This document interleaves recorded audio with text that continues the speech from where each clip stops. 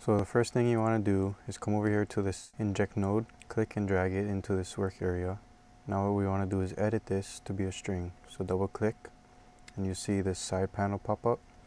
What you want to do is click on this timestamp and come over here to string. Now you can type whatever you want. I'm going to type hello world.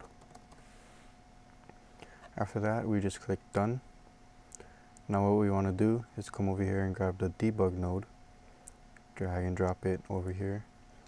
Then you want to do is click and drag onto here so you can see you have like this string pop out. And what you want to do is just connect it to the debug node. After that, all we have to do is hit deploy.